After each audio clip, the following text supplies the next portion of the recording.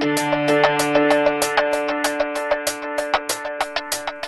my name is Eylene Pirez. I'm an astrophysicist, and this is Even If a Habitable Planet is Found, What Can We Do?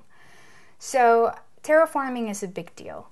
Terraforming is actually taking a planet or a star and make it habitable for humans.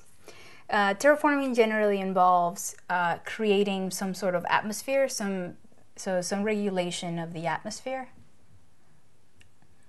Then we also have to figure out temperatures. So in order to host liquid water, in order to be able to survive on the surface, we need some sort of temperature control. And then the next thing is we probably will want to go to a planet that is terrestrial, so we need some sort of surface.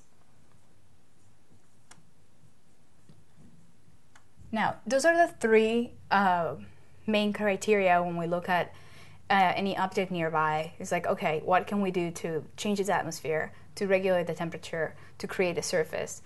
And these are the things that we look at when we look at a planet that is not habitable. If a planet is habitable, then the work has been done for us. When we generally say, oh, this place is habitable, it means that you can just start moving. So if we find a habitable planet, well, it would be some sort of like colonization steps or visiting steps.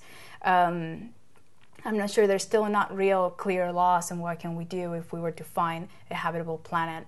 But for sure, if it's already habitable, we can just start moving in without much talk about terraforming. My name is Eylene Pirez. I'm an astrophysicist, and this is What Can We Do If We Find a Habitable Planet?